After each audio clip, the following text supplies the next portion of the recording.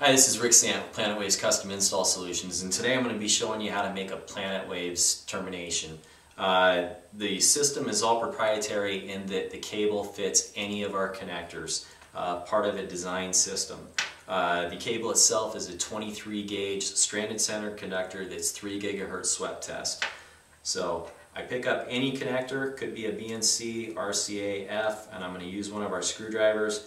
I'm going to simply just back the screw out of the bore. You get to kind of know by eyeballing it how far to pull it out of the connector.